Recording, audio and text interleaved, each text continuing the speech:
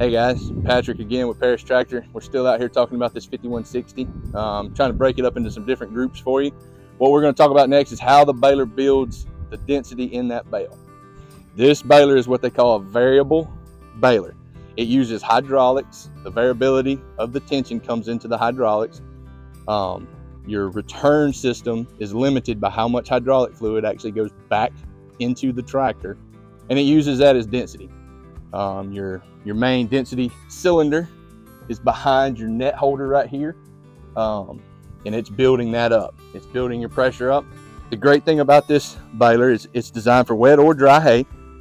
So with that, you get a proportion valve. A lot of balers have that.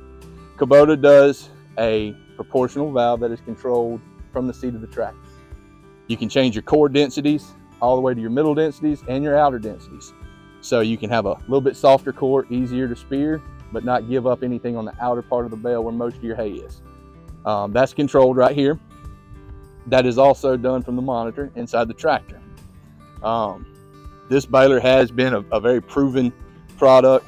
That's just a really good way to do it. There's no wear out features that you're going to experience as far as springs or anything like that you've got to worry about. So that's kind of a quick summation of how it builds the density on your bale of hay.